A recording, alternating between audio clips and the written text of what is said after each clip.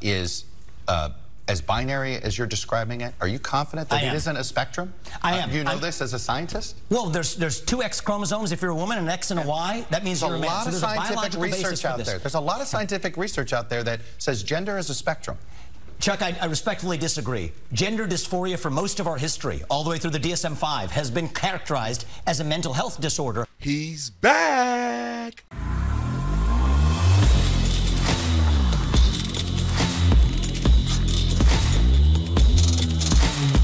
This video is brought to you by TatumStore.com. TatumStore.com. Get the merch link in the description section. Get you one of these cold shirts like never before. These shirts are blacked out. We call it a blackout print. We have a couple other shirts that we do like this where we black out the image. We also have the white version of this same shirt if you like it to be a little more bold front facing. But we also have the more discreet versions. But go to the store. Get the merch. Discount code will pop up somewhere in the video so you can get a discount on the Officer Tatum store or Tatum store. You put in either one of them, you'll get the link, or you can just click the link in the description section, or you can see the carousel that's below me. You can buy your shirt from there as well. Like and subscribe to the channel. Y'all already know what to do. Let's get in this. Ladies and gentlemen, Vivek Ramaswamy. Now, I wish he had a different name because it'd be easier for me to say it and easier for everybody else in America to say it because most of us can't read. However, the dude is on point in his messaging, on point in his articulation of facts, that I have never seen somebody running for president, but I haven't been in the political game that long, so I'm just going to keep it real. I have never seen anybody running for president that have the skill set of being able to convey an articulable message of truth and facts with courage than Vivek Ramaswamy. Now, he in his 30s, believe it or not. You would be shocked because these 80-year-olds can't even put a sentence together. He's in his 30s. I don't think he has a chance to beat Donald Trump, but as a candidate, the quality of this man is enough to run America. Just so happen you have to have a lot of money or be incredibly famous to even have a chance. But on the mere merit, outside of his religion, because I'm biased towards Christians, but outside of his religion, his merit, his intelligence, his leadership, all of those things, in my opinion, draws him to the top of the list. I'm going to make a bold statement and people ain't going to want to hear this. I honestly believe that Vivek and Trump in a debate, Vivek will sweep him over the floor with the toupee in a debate. However, the star power and the accomplishments that Trump already have put Vivek at a disadvantage. My opinion, you could take it or leave it.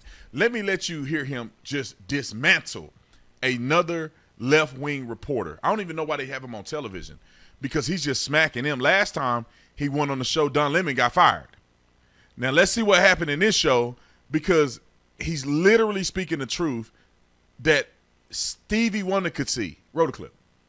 But below the age of 18, I think it's perfectly legitimate to say that we won't allow genital mutilation or chemical castration through puberty blockers for the purpose of gender transition. But how do you know it's that? Again, how do you know, are you confident that you know that gender is as binary as you're describing it? Are you confident that it isn't a spectrum? I am. Do you know this as a scientist? Well, there's two X chromosomes if you're a woman, an X and a Y. That means you're a man. So there's a biological basis for this. There's a lot of scientific research out there that says gender is a spectrum. Chuck, I respectfully disagree. Gender dysphoria for most of our history, all the way through the DSM-5, has been characterized as a mental health disorder, and I don't think it's compassionate to affirm that. I think that's cruelty. When a kid is crying out for help, what they're asking for is, you got to ask the question of what else is going wrong at home? What else is going wrong at school? Let's be compassionate and get to the heart of that, rather than playing this game as though we're actually changing our medical understanding for the last 100 years. I go back to this. If a parent is dealing with a child that has these, that may have these issues, trust me, the last thing they want to do is consider something like this. But if lies, that is what they think could help their child pursue happiness, or they're not to kill themselves. That's it. I'm gonna let them finish, but that's it. The talking points. There's talking points. The talking point when it comes to gender dysphoria is always suicide. Majority of these kids aren't committing suicide to start with. So why is it that that's a talking point? If you don't want your kid to commit suicide, We see transgenderism is going up, and we see the suicide numbers are going up. So to be honest, transitioning them is probably thrusting them into potentially committing suicide and self-harm or having suicidal ideations. Because the thing is, some people can't pull the trigger, figuratively and literally, and which is a good thing. But they're tormented with this lack of self-worth and purpose on earth. And when a little 7-year-old is forced into making a permanent decision that they're not fully aware of the consequences of, you're going to thrust them to the point of no return. Let me let him finish. Why take away that option? Again, why shouldn't it be up to the parent? So part of why parents now suddenly feel that way, let's ask ourselves that, Chuck, is we've created a culture that teaches parents that they're being bigoted or that they're bad people if they don't actually take those steps. So part of what I think is, listen, gender dysphoria, for the rare few people who have suffered it, is a condition of suffering. My question is, why on earth are we going out of our way to create even more of it? And there's no doubt that the cultural movement in this country, even education, is creating more gender dysphoria. If it's a condition of suffering, let's not create more of it. That's what we're doing. Shout out to MRC News for the clip. He has an incredible point. You know, people say, like, think about this.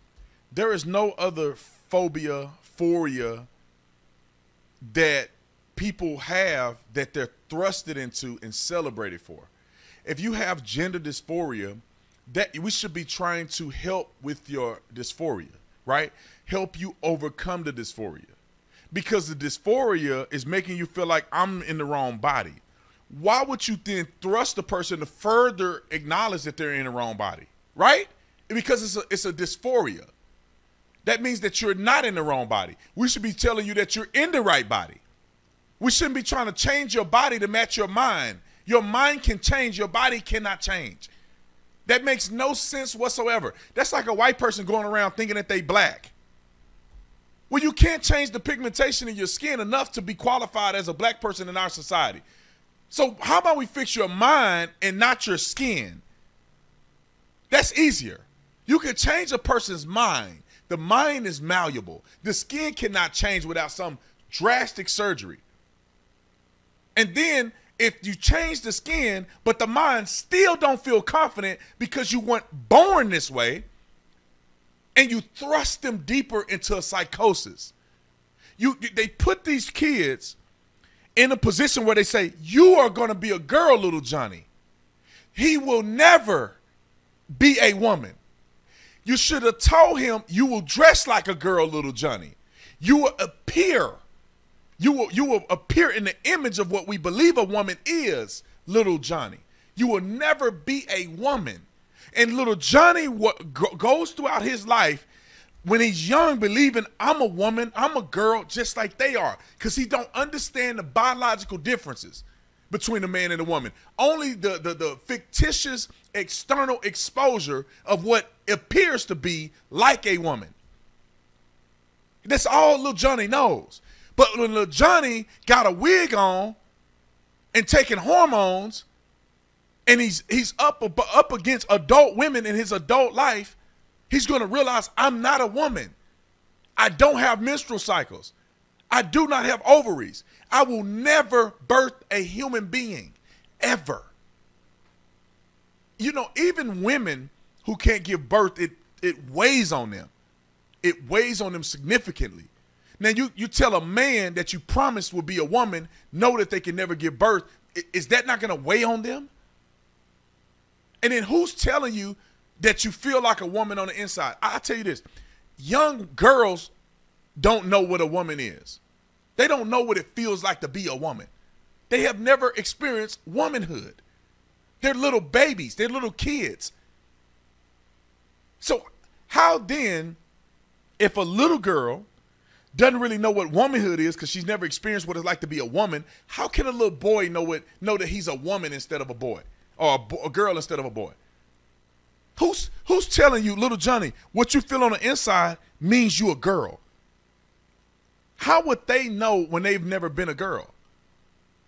How can they tell you that you feel like a woman? And then how do you know when you actually get the totality of feeling like a woman? let me give this point, and I hope we record this part. I want this part to be a separate video. One thing that I never get is that in our natural state, meaning that naked, no clothes on, no makeup, you look in the mirror, how do you say I'm a woman or a man? It's based on your biology. You physically are a woman. You're physically a woman. You know, or you're physically a man. What you're doing is you're trying to trick the mind into believing that the person is a woman. Because to be honest, if you really was born in the wrong body, what difference does it make? Why don't we just call men women and women men? You can still have a male body and be a woman, right? It's something deeper going on, and they don't want to talk about it. But we'll talk about it on another video. I'll see y'all on the next one. I'm out.